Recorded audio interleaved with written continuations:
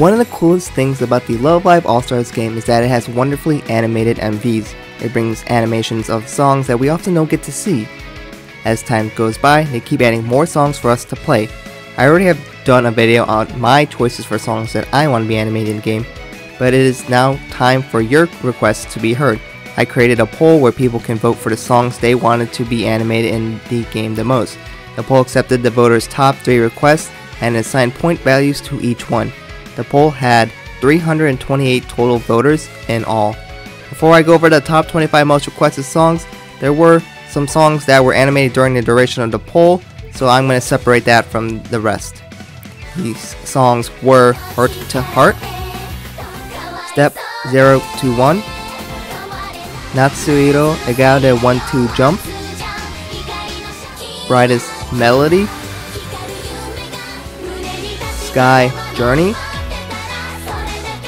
and Wake Up Challenger. With those out of the way, let's get to the top 25 as voted by you guys.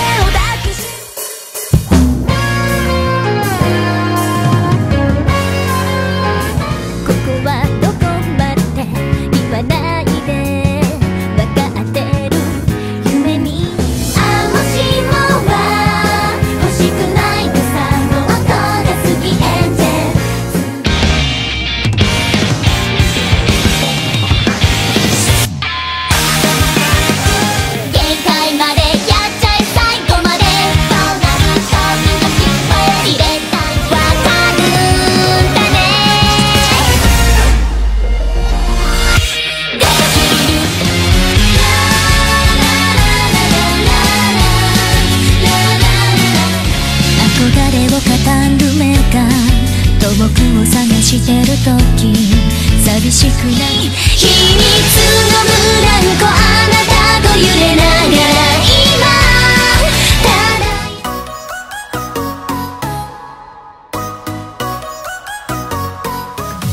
気配が消えた私の呼吸が歩く激しくたどる手が光と闇のベイビー黒い扉の向こう誰にも届かない声が闇希望はここから生まれここで痛みが嘆きが君の夢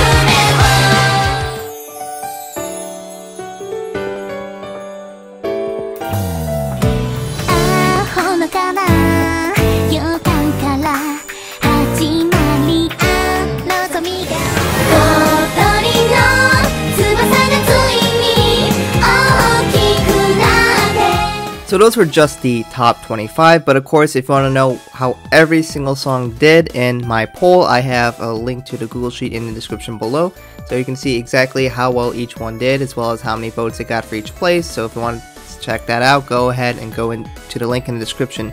Of course there are so many songs that weren't mentioned. It's not necessarily because they're not as good, but it's just what people want overall. Of course not everything happened for me. So here is all the people who participated in the polls and wanted to have their names be credited. And thank you guys for participating so much. I really do appreciate it, as well as all your comments, which I did read. It's really nice to see that, and I guess I really didn't think about how fun some dances can be when we are talking about when we want to animate, especially in Miracle Wave. Having the girls do backflips, I gotta admit that does seem pretty fun. So that's more or less the video that I have for you guys today. So let me know what you guys think in the comments below. Any other songs you think should be animated in the future? And perhaps in the future, I'll do another video where we could talk about songs we want animated in that time. But for now, that's all I have for you guys. Thank you guys for watching, and I hope to catch you guys in another video soon.